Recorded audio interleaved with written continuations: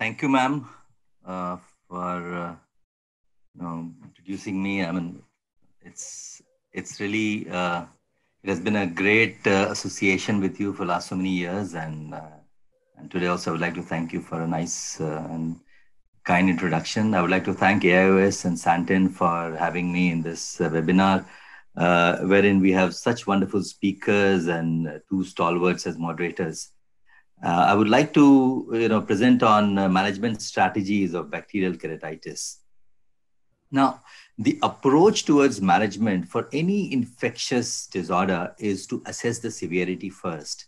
And it is not just to know the severity, but as we all understand that, severity, it guides our treatment as well. The biggest thing, the most important thing that we have to do in infectious or microbial keratitis is to identify the organism, either clinically or by investigations or by both. And then only we can have an appropriate antimicrobials for eradicating the organism. And while treating, sometimes we overshoot our aim. We give a lot of drugs, so we have to minimize, we have to be judicious, so minimize drug toxicity as well.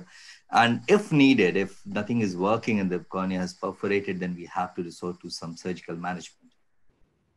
Now, assessing the severity is very important. It is not just theoretical thing that we have to assess and we have to know whether it's a mild ulcer or a moderate or severe, but the treatment also depends on it. And many of the cornea surgeons believe that, although there are studies comparing comparable results of monotherapy with combination therapy, but we use monotherapy in mild ulcers, but in moderate and severe, we use combination for therapy of modified antibiotics. So grading of corneal ulcer is important, clinically very much relevant in terms of management of ulcer. As I said earlier, that identifying the organism is actually the key, because we have to use the appropriate antimicrobials, and that can be ascertained by knowing the history, by having the history, associated event, whether there was a trauma with any specific thing, whether there was a history of any surgery. So all these factors, they guide us to a great extent to clinch the organism. Of course, by clinical examination, we can assess, we can have an idea of the organism if the patient comes in an early stage, but once it is very advanced, it becomes difficult. And of course, by investigations, we confirm the type of organism in majority, of course, not in all. Say, for example, if there is a post-LASIK keratitis and the keratitis has come up in a couple of weeks, the first thing that comes to the mind is atypical mycobacterium. And this is why we all discuss and we do the literature review, because you immediately start thinking, because, thousands of keratitis reported in the literature, if they have shown that, this is the most common organism or the typical organism, then we have to investigate keeping this in mind and have our direction in, keep ourselves in that direction. So, as I said, atypical mycobacterium or staphylococcus or pseudomonas, or there can be polymicrobial infection as well. And this is what has been reported in the ACRS survey. Now, if we have an event of surgical event of an intracorneal ring segment, and there is an infection in that, if there is a keratitis, then again, we would like to know what are the organisms that affect more. And in literature, it states that the gram-positive cocci are the most frequent organisms causing post-INTACS keratitis. So we have to take ourselves in that direction, investigate accordingly. Infection after CXL has been reported with many organisms, and we have to keep investigating for all these organisms. Post-penetrating keratoplasty, it's a gram-positive cocci that is most commonly implicated. We also have done a few studies in that. And so we direct ourselves in that direction. Infectious crystalline keratopathy, post-lamellar keratoplasty, post-LASIK, maybe because of alpha-hemolytic streptococci or staph. Post-lamellar keratoplasty keratitis, like post-DSEC or post-anterior lamellar keratitis. anterior lamellar keratoplasty keratitis. It is also called interface infectious keratitis or a sandwich infectious keratitis because it is like a sandwich. We have the corneal tissue on two sides and infiltrate in between. And mostly it starts in the interface, starts from the donor tissue and moves towards the host. And the organisms that have been reported in a couple of studies which have done, this is a review article by Fontana et al., and they have found out that in majority of studies, it's the fungal infection that is more common. Apart from that, actinomyces, mycobacterium, Klebsiella, and staph have been found to be, the causative organism. And donor rim culture has given the maximum yield as far as organism is concerned. If it's an immunocompromised individuals like HIV positive individuals, you can have polymicrobial infection, you can have staph, you can have fungal, particularly in immunocompromised, it is Candida. And we reported this series of patients of post-antiretroviral therapy where the patient developed ocular surface disorder and there was infection, keratitis. And we found out that in majority of cases, it was Staphylococcus and Acanthamoeba. In bullous keratopathy, since there is a reduction in local immunity, we can have infection by commensals and we can have infection by streptococcus or staphylococcus. We also use bandage contact lens. That can also be a factor. Long-term use of bandage contact lens can lead to infection. Contact lens induced infectious keratitis, if it's, if the patient gives a history that he uses contact lens, he slept with contact lens, he swam using, he went into the swimming pool with the contact lens on, we can suspect, these organisms. If it's a very, very rapid, course with ring ulcer like this, it can be Pseudomonas. But if it's a slightly lesser rapid course, again having ring ulcer, etc., one can think in terms of Acanthamoeba. So uncommon organisms like staph, fusarium, etc., can also cause infections. So we have to direct ourselves in these directions. So that is the reason why the event and the literature search gives you some idea that you have to keep your direction in this line. Then clinical diagnostic clues are also very useful. Like gram-positive cocci, they typically produce localized round or oval ulceration with distinct borders, while gram-negative organisms, they have some edema surrounding the ulcer and they have ill-defined borders. So this gives you some idea that probably it is because of gram-positive or gram-negative organism. Pneumococcus can give rise to a serpiginous ulcer. If there's a serpiginous ulcer, you can think in those directions. Of course, AC reaction is quite high in that. Pseudomonas will have ring infiltrate, can have very rapid course. There is stromal melting. Also, it's mainly because it also releases exotoxins, which release collagenases, and that causes stromal melting. So Pseudomonas can give rise to a very fast perforation of corneal ulcer. Nocardia is a little indolent. It simulates fungal, can give rise to a wreath-like pattern or a cracked windshield appearance. So if we have this kind of these pictures, then we direct ourselves and investigate accordingly. Further, microbiological investigation is the key because it actually gives you the proper proof that this is the organism.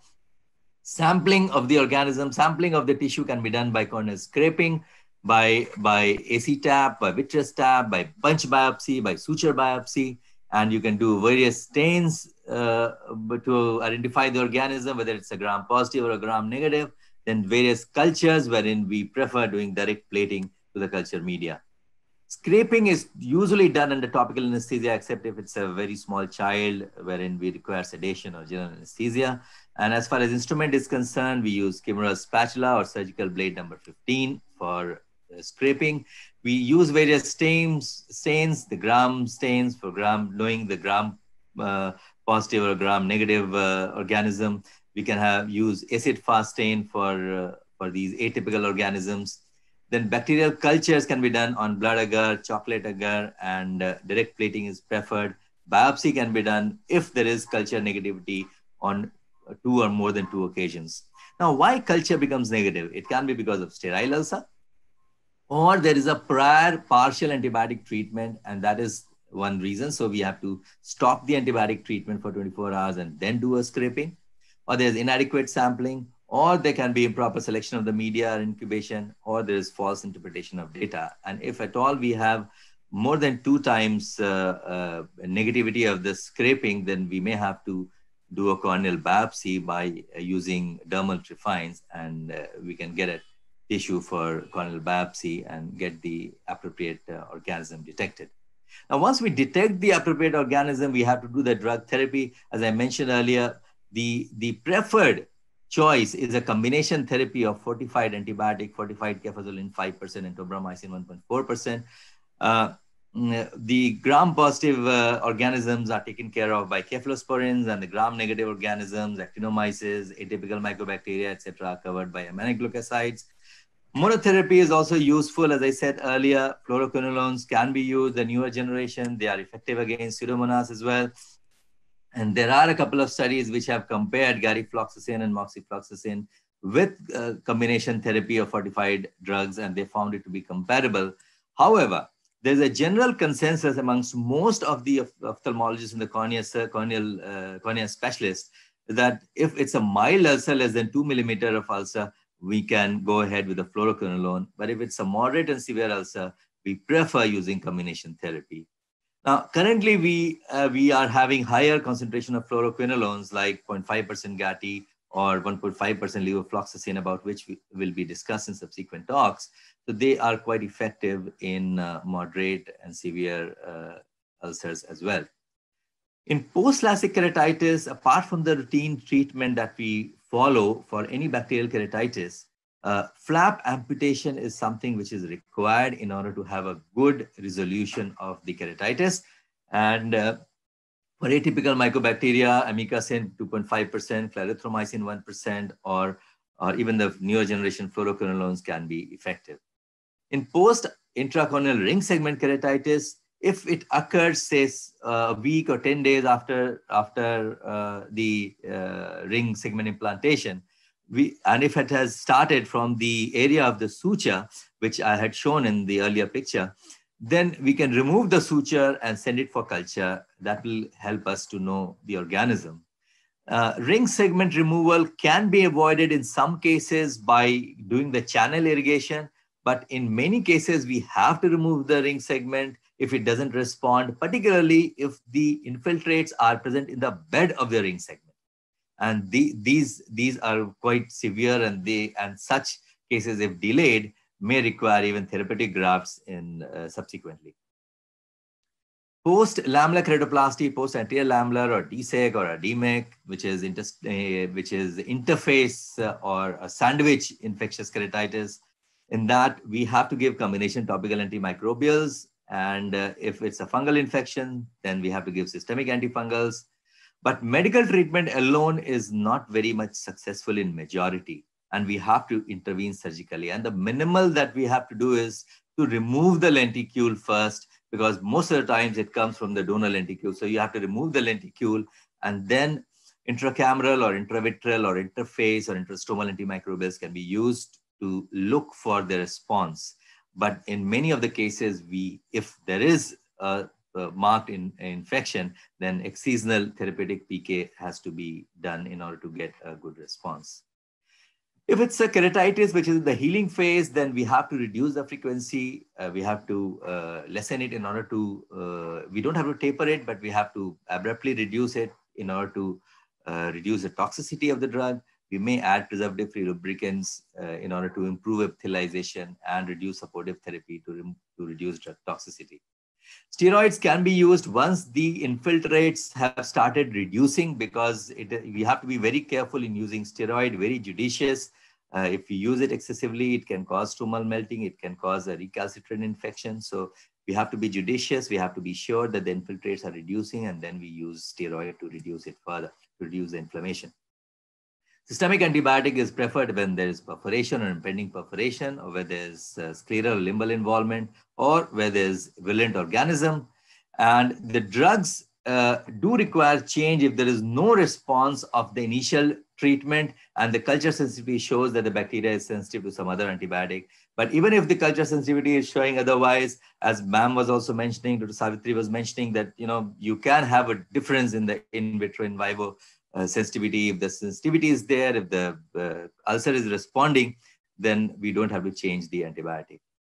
The progression of ulceration and perforation is basically due to resistant strain or virulent organism or inappropriate medication, or there's poor compliance by the patient, and if excessive steroid drops have been used early. And if there is a small perforation like this, or if there's an impending perforation or a fistula, then which is less than 2 millimeter, we can use a small droplet of cyanoacrylate glue. We can use a filter paper over it to have a controlled spread of the glue, and then we can put a bandage contact lens over it, and that will work quite effectively. But if the perforation is a little bigger and of this size wherein the glue is not going to work, then we have to do a patch graft.